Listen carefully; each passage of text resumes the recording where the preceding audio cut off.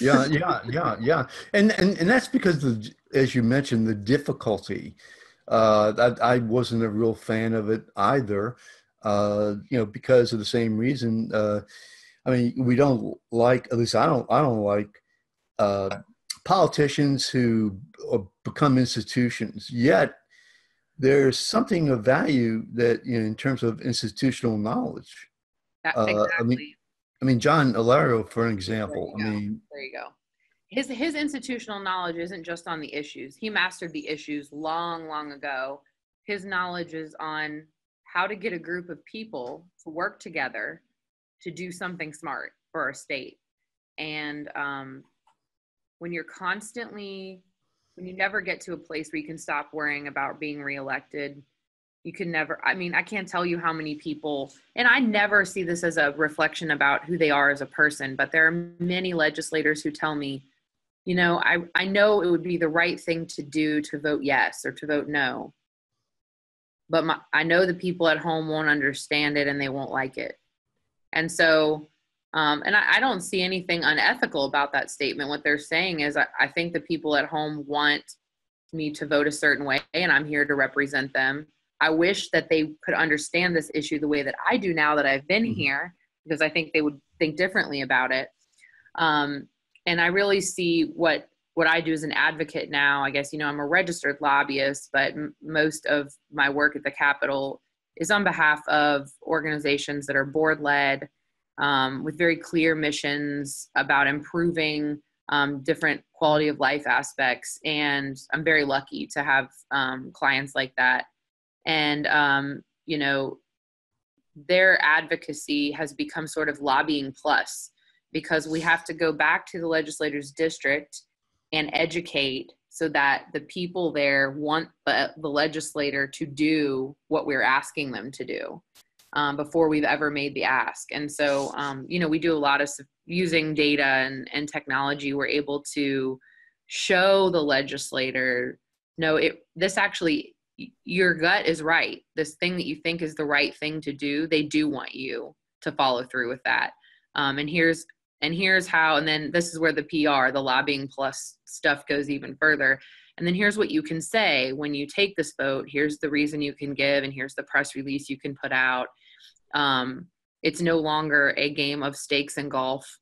Don't worry, I have to do all that too. But but I have to also make sure that in this climate, people know that if they choose to do what I'm asking them to do, they'll be able to come back and keep fighting for the people that they are there to represent, and that it won't get them pegged, in an inappropriate way.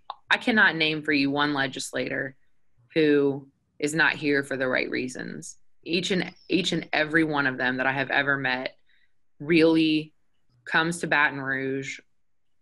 I think most of them would say with a servant's heart, wanting to do the right thing for the people that they represent. That is not always as easy, as it seems. And sometimes that means voting for someone else's bill that you don't think is the greatest, so that your thing that's really important for your hometown can get done. And I think a lot of people feel like that's shady. And I guess I would just say that's reality. And I want someone smart and practical representing me. I can't speak for every voter, but I want someone who will be practical with their resources. And I want them to view their vote as a resource. They have one vote to give. If they're in the House of Representatives, they're one of 105 people. 53 of them have to speak clearly on most issues. And so if you're 1/53rd of someone else's solution, they can be 1/53rd of yours. And you got to add them up 53 at a time. So, but it ends up mattering, and how you treat people ends up mattering, both at home and in the building. Sure. I mean, definitely. The role of polls, is it your experience that there are a lot of polls that actually take place during the session? And the reason why I bring that up is because, one of the people that we have on a lot is Bernie Pinsonet. Yeah. He actually, writes a lot for Bitey Buzz, and so he did a poll. Does his spring poll and December poll, and essentially, he's saying that, hey, there is no desire from the voters to raise a penny tax, and that might be an overstatement. But that is how that's what he is reporting. That they just people do not want to raise tax. This is one of those instances where polling really matters, and it's really important, because if you tell people that we're going to raise a penny, then of course they're going to say they're not for it. Right. If you tell them that we're going to maintain a portion of a penny and institute a $400 million tax cut, which is what was proposed in the special session, and I don't think explained very well by the proponents of that position, they're for it because everybody wants.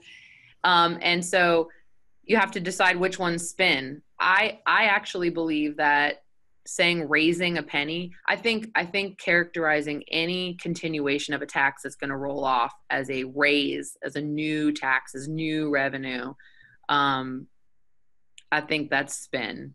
If you're already paying it, it's not a raise. It's the same tax you were paying. And in fact, because the proposal on the table was to eliminate a portion of that fifth penny of sales tax that we put on the books, it would have actually reduced a net tax reduction for Louisiana families of $400 million, while still having enough money in the budget to fully fund hospitals, higher education, and TOPS.